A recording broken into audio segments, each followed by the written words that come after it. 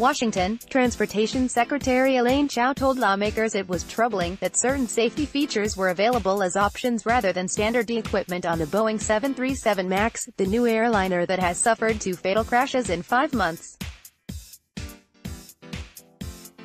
Ms. Chao's comments came Wednesday in response to 2 Democratic senators who asked whether the safety features, including alarms that would show a critical sensor was malfunctioning, should be required before planes could be allowed to fly.